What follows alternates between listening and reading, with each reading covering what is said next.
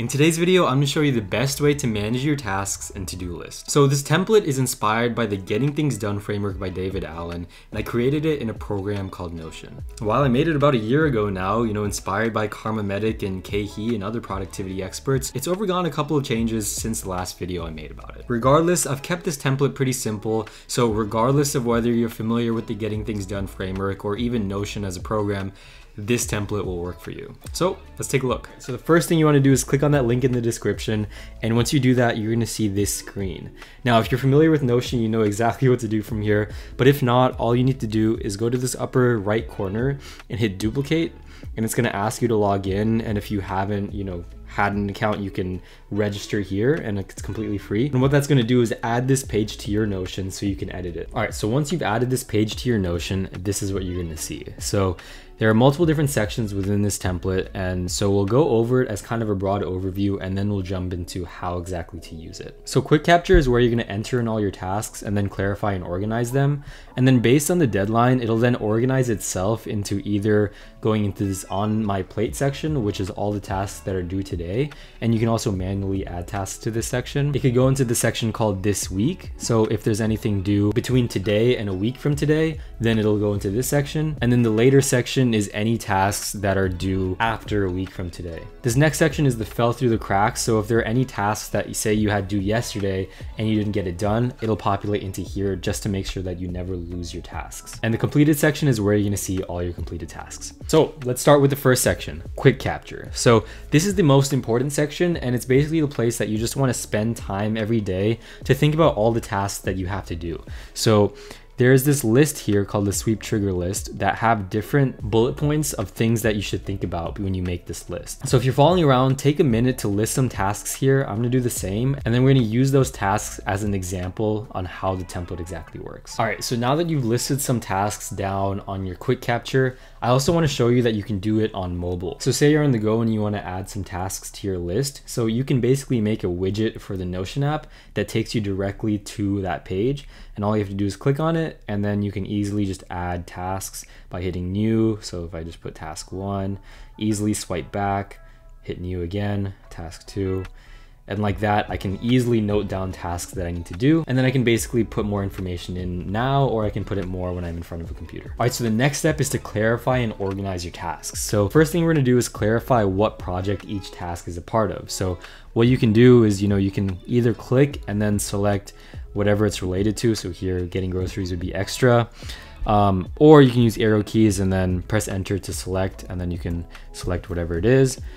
You can also copy tags, so I can control C, and then anything else that's related to school, I can paste like that. So those are the tags that I have here. You're free to organize these how it works for you. So all you have to do is hit these 3 dots and then rename them easily here.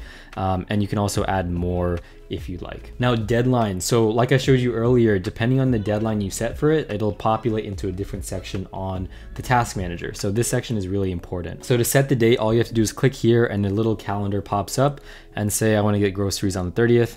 Or by the 30th, then I can do that. And then I'm gonna add dates for the rest of the tasks. All right, so now that we have the dates, you can also put down notes if there's any additional things that you want to clarify for any particular task, or if you need to add a link or anything like that. I don't necessarily need to do that right now, so I'm just gonna leave that blank.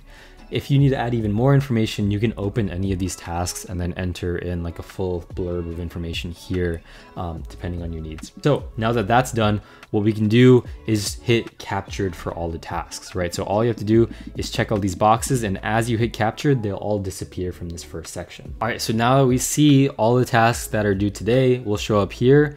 All the tasks due this week, including the ones due today, will show up on this week. And then tasks due later will show up here.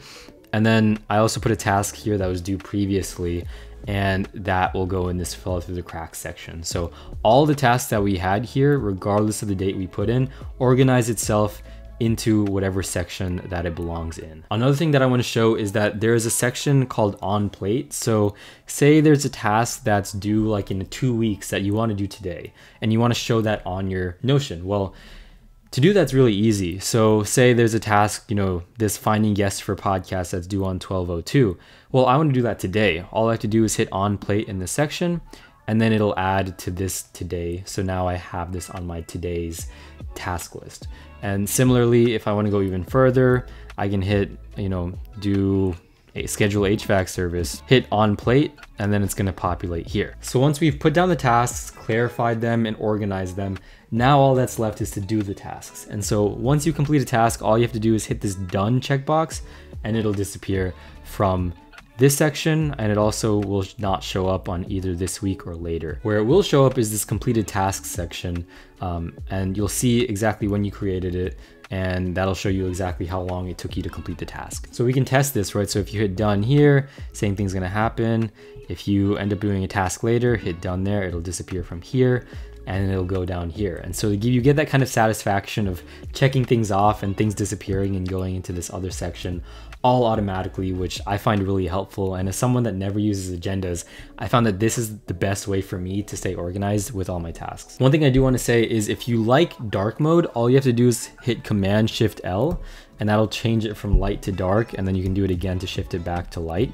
But yeah, so that is the Notion Task Manager, to-do list, whatever you want to call it, and I find it super helpful for managing tasks, and I hope that it helps you too. Now I know the template might be a little bit confusing, so if you have any questions, feel free to leave them down in the comments, and if this video helped, please subscribe, like the video for more Notion content in the future, as well as pre-med and medical school content and things like that. But thanks for watching.